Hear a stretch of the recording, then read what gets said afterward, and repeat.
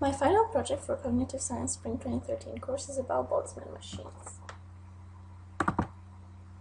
A brief overview of what I will cover in this video. First, I'll introduce neural networks, which we already studied in class, but I will describe the general type of neural networks here. Then neural computing, an area in computer science, particularly in artificial intelligence. We will discuss about the difference between the human brain, also known as the man, and artificial networks, also known as the machine. Then I will cover what the connectionist model is, since the Boltzmann machine is related to this type of model in neural computing. In the third section of the presentation, I will introduce the Boltzmann machine and talk about its structure. Finally, I will go over types of learning in Boltzmann machines and mention the 5 approaches characteristic to them. Neural networks are of two kinds: biological neural networks, for example, neurons in the human brain, and artificial neural networks.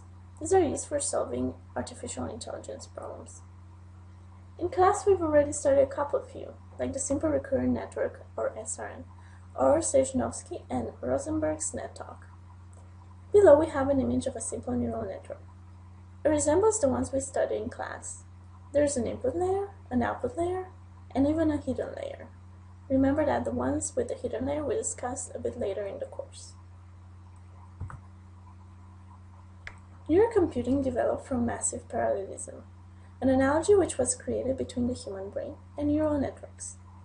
It represents an area in computer science, particularly in AI, which investigates computational models aiming at achieving human-like performance in computer systems through a dense interconnection of simple processing elements. That is, by establishing analogy with the human brain. Its greatest potential is in areas with high computational rates, such as speech and image processing. The purpose of neural computing is to make computers more user-friendly, so that people won't need to do a great deal of adjusting when communicating with computers. We can look at the brain as a network of neurons. Similarly, the computer is a network of transistors. But there are two main differences between the two. Firstly, there is a large difference in connectivity. Nodes in a computer are only sparsely connected. For instance, a transistor is connected, on average, to less than 10 other transistors. On the other hand, though, neurons have up to 10,000 synaptic connections with other neurons. The second major difference is in response time. The response time in neurons is of the order of the milliseconds, but for transistors, is of the order of nanoseconds. Thus, we can conclude that transistors operate about 1,000,000 times faster than neurons.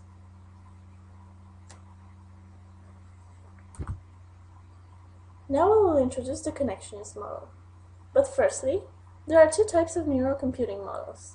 The models that emphasize computational aspects, here a particular focus are the connectionist models, and models emphasizing biological fidelity. Other names for the first category, or those that emphasize computational aspects, are artificial neural net models, parallel distributed processing models, or neuromorphic models. What are connectionist models, though? Well, they can be analogous to neural networks in the human brain, but the following are typical characteristics of a connectionist model.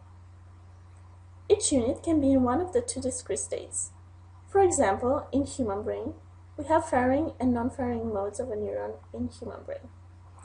Then the interaction between units and neighbors may be excitatory or inhibitory. Units operate in parallel, that is, they simultaneously try to adjust states to those of neighbors.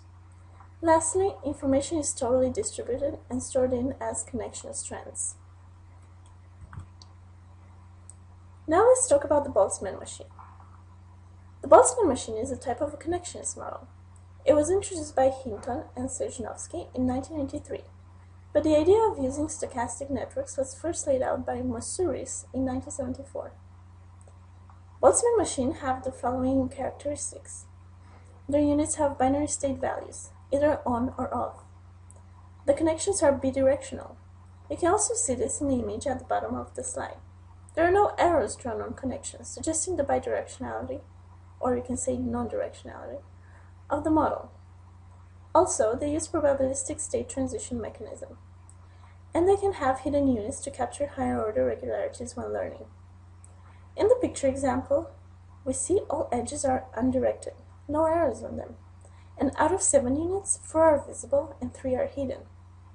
Also note that Boltzmann machines that show connections between same type units, for instance, here H1 is connected to H2 or V1 connected to V4 and so on. These are called non-restricted Boltzmann machines. In the case where hidden units exhibit direct connections only with visible units and vice versa, the Boltzmann machine is called restricted. What's the purpose of studying Boltzmann machines though? The academics would say there are 3 main reasons to study this area in computer science and AI. Firstly, the Boltzmann machines exhibit a generalized approach applicable to 3 basic research issues in neural computing. They are search, representation, and learning. Then, there is the rigorous mathematical formalism of the model. It allows us to construct a simple learning algorithm suited for both supervised and unsupervised learning. I'll discuss more on these types of learning later in the presentation. Lastly, the simplicity of the model, which makes it easy to put directly onto silicon. We can encounter Boltzmann machine use in solving combinatorial optimization problems. The Boltzmann machine is a network which consists of a number of 2-state units that are connected in some way. It is represented via a pseudograph. B is equal to UC, where U represents a finite set of units and C is a set of unordered pairs of elements of U, denoting connections between units. This set of connections includes all loops. When 2 units are connected, we call them adjacent. Unit U can be in either on or off state. With each unit, a 0 or off or 1 on variable is associated. A connection is activated when both units U and V are on. Additionally, with every connection, a connection strength is associated. The connection strength is a quantitative measure for the desirability that some connection UV is activated. If the value is positive, then it is desirable for the connection to be activated, that is, it exhibits excitatory behavior. If it is negative, then it is undesirable, that is, the behavior is inhibitory. Further, Boltzmann machines have a consensus function which is either large if many excitatory connections are activated, or small if many inhibitory connections are activated. The objective of the Boltzmann machine is to achieve globally maximal configuration, also known as maximum consensus. There are 2 models of Boltzmann machines: sequential Boltzmann machines, where units are allowed to change states only one at a time, and parallel Boltzmann machines, where units are allowed to change states simultaneously. Finally, we will talk about learning in a Boltzmann machine. We divide the learning categories in 3. Neural modeling, exhibited by general-purpose learning systems that starts with little or no initial structure. We see incremental changes of probabilities that the neurons or units are activated. This type of systems cannot generate high-level knowledge. They are primarily used in low-level learning, such as pattern recognition. Then, there is symbolic concept-oriented learning, which is applicable to higher-level knowledge using logic or graph representation, as opposed to numerical or statistical model methods. An example is learning symbolic descriptions. Finally, there is knowledge-intensive learning. This is task-oriented knowledge, and there are constraints used in guiding the learning process. It has a very specific application area. There are 5 main approaches to machine learning in general. First one is rote learning and direct implanting of new knowledge. Characteristic to it is memorization of given facts and data. Then, learning from an instructor, such as a teacher. Third one is learning from analogy or similarity. Learning from examples, for instance, a set of examples and counterexamples are given to the system. And last one is called learning from observation and discovery. It is a general form of learning and is also called unsupervised learning. The Boltzmann machine learning belongs to the latter 2 classes, that is, learning from example and learning from observation and discovery.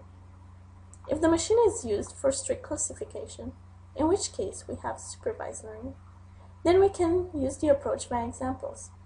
But if machine is used as associative or content addressable memory, that is unsupervised learning, then we use the approach by observation and discovery.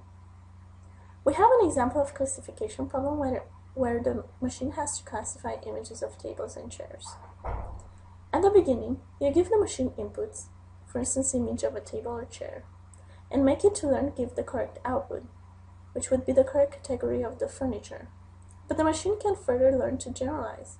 For instance, you can give it an output, the word chair or table, and make it generate the input correctly. So, the machine can generate for given input most probable output, and for given output the most probable input. In this case, learning in the Boltzmann machine is analogous to learning from examples. This type of algorithm is also called a maximum likelihood method.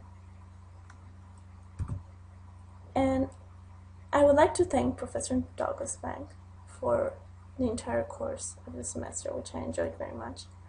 And for having this presentation, I used Emil Ars and Jan Korst's book.